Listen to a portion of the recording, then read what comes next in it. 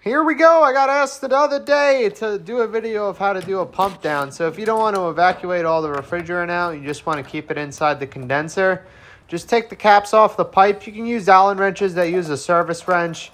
Most AC guys have a service wrench because how often we pump these systems down. Close the liquid line, which is the little tiny line. Make sure it's completely sealed. And you may want to use an insulated tool. I like to risk my life, so I'm going to use my keys.